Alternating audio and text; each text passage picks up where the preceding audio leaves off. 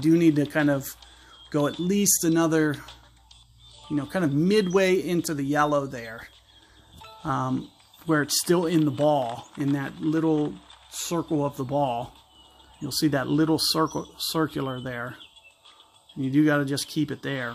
Now, with this one, the ball guide is going to want to collapse down. So you may crank your backspin. You can see it looks like the ball guide is going through the hole, but it should collapse down a little bit.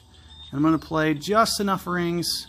And you can see that's why my opponent's short, is because he wasn't really anticipating the ball guide collapsing down. So these are the type of things that you want to be thinking about. And that's where, experience and just knowing kind of the way it's going to play out and that it's going to collapse down. If I get my ultimate, this is an easy win. So, once you guys learn how to play these shots, they're pretty straightforward.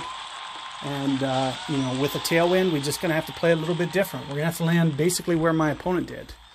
So with a tailwind, he landed perfect. But with a headwind, he landed, you can see he's 1.5 yards short. It's like a significant change between headwind and tailwind. So you got to make sure that you know how to do both. So keep that in mind. Good luck. I'll see you guys on the